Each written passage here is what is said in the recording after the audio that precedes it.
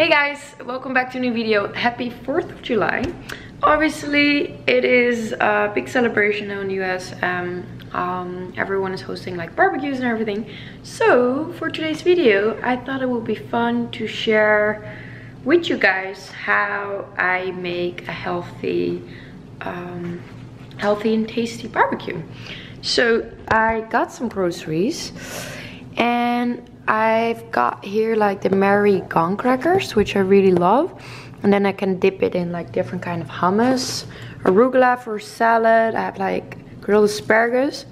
I'm gonna prep sweet potatoes already before, so then it's easy.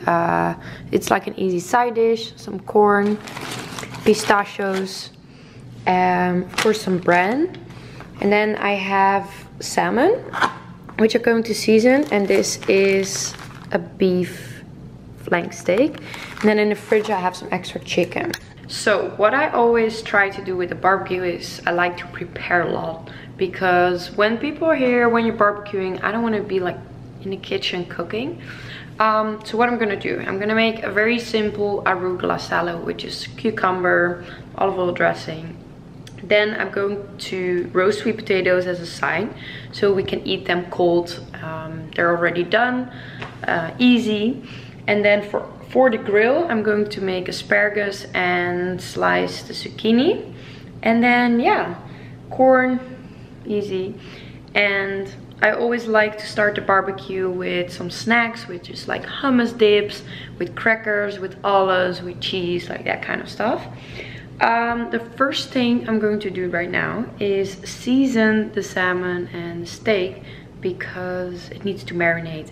That's the key for a good barbecue. Let's get cooking. I'm gonna start prepping the sweet potatoes.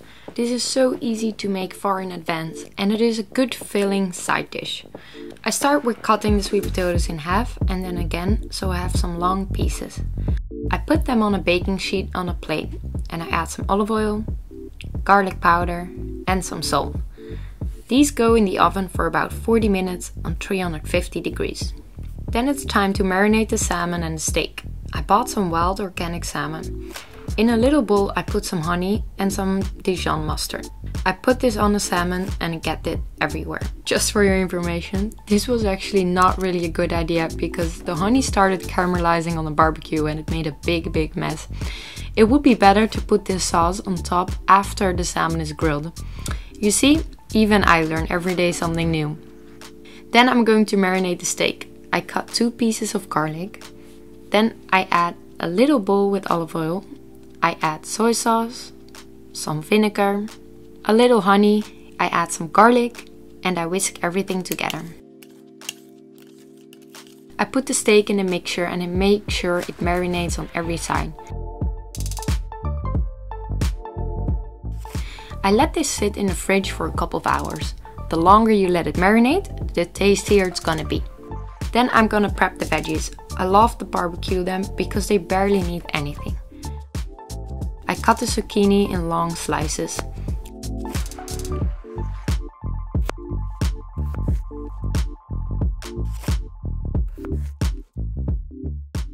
I add this to a bowl and I add olive oil, salt and pepper. Asparagus are actually also really great and easy for the barbecue. They are in season now, so they are extra delicious. I take off the end of the asparagus because that's the part which is not so tasty. I put some olive oil in here and salt and pepper. What time is it? I think I made in 35 minutes a barbecue for about like 10 or more people, so it can be very simple. Just to start, here I have like bread, and I have like the crackers and like fruits, and then I'm gonna have guacamole and just need some hummus. These are in the oven for later. Oh, they're burning. Uh-oh. Okay, I need to take those out. Little brown, but they're okay. So obviously you can buy hummus just out of the store, but for today I am going to make it myself. So you don't need many ingredients at all. I have some chickpeas, garlic, cumin, lemon, organic tahini, and I'm going to make a sweet potato version. These are a little bit burnt. I'm gonna make an original one and with sweet potato. And obviously I have some salt and pepper. So yeah, this is what I'm gonna make. Okay, now we're gonna make some fresh hummus. So delicious and easy to make for a big group of people. I open up a can of cooked chickpeas. I always rinse these off underwater to get rid of the salt. Then I grab my little Ninja bullet. You can use a food processor as well. I put half a can of chickpeas in the Ninja bullet. I cut half a lemon. I add 1 garlic cut in pieces. I squeeze the lemon. Then I add 1 big tablespoon of organic tahini made out of sesame seeds.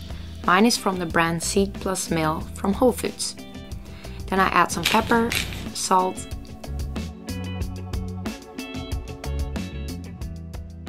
olive oil, and I add 2 tablespoons of water. I mix this all together and it's done. Fresh, original hummus. You can make so many variations, and for today I chose to do a sweet potato version. I start with the same ingredients: half a can of chickpeas, 1 piece of garlic, 1 spoon of tahini, olive oil, salt, and then I grab a couple sweet potatoes. Just make sure they are cold. And I add these without the skin to the processor. I mix everything together. And it's done. So right before my guests come, I start to make an arugula salad.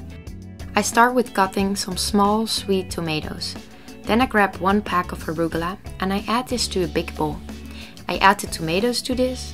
I add some roasted pumpkin seeds. And I shave some fresh Parmesan cheese. I kind of miss Europe for its fresh cheeses. If I don't have Parmesan, I also really like to put feta in there. Then I'm going to make a dressing with some olive oil. I squeeze half a lemon, salt and pepper. And I mix this through the salad. And it's done.